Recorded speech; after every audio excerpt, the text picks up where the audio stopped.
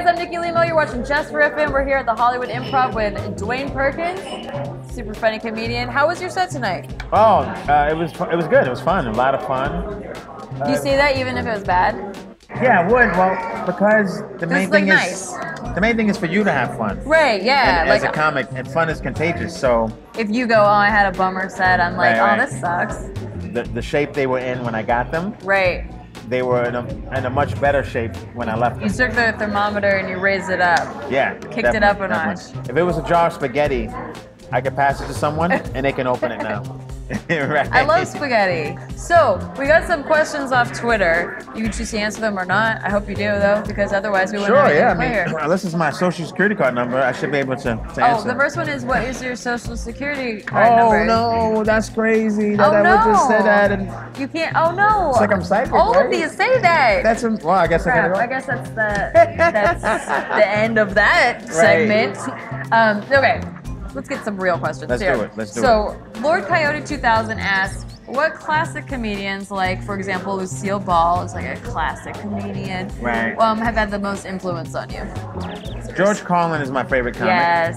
I wouldn't think of him as classic only because George Carlin and Richard Pryor basically, they usher in the new wave of comedy. Yeah, right? I would call them classic because of that. Maybe, yeah. Like, anyone that was a trailblazer. Right. During a time where, like, they revolutionized something, I feel like that's a classic. So yeah, if we're going like, but it would almost be like they are to comedy what Elvis may have been to rock and roll, like the beginning of it in a sense. Tony at Antonio asks, what do you do when someone or no one laughs at one of your jokes? First of all, Tony, that rarely happens. So what do I do? He's really funny. Get over it. Handle it. But I will say this, for me, if I'm on stage, if they don't laugh, sometimes I write the best material in that moment. Yeah. Sometimes them not laughing is a blessing because... Or calling out the obvious.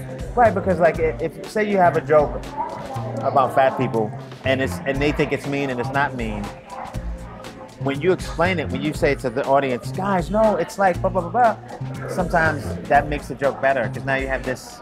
True. This new to thing to say, yeah. So and sometimes, okay, so let me ask you this: if that happens, and then the second part ends up being funnier, and then the next couple parts end up being funnier, do you keep it? Absolutely. If it works, I keep it. Yeah. If it makes sense, I keep it. So we went on Yahoo Answers, and why do girls like feminine guys now? That's such a great question, and I've talked about this with my friends. So it's a pendulum, okay, and it swings too much to one side. So. If you look at the like maybe 80s, 90s, you know, there was a certain contingent of men that were too macho, and women were like, "We want you to be sensitive." So then they got that. Yeah. Now, but I think it's swinging back. That's why so many guys are growing beards. I think they're trying to look like men again. But I like that. When the dust clears, men still have to be men. The men will be men, and the women will be women. Absolutely. Great answer. Yes. Dwayne, where can they find you? My website is DwaynePerkins.com, spelled DWAYNE. My Twitter handle is FunnyDP, @FunnyDP. And my podcast is called The Movie Night, and that's a really fun thing I do. Thank you for watching. Also subscribe to Wait For It. We have a lot more videos with other comedians, and ask us a question in the comments so we can ask more great questions to all our comedians. Thanks, guys. Bye.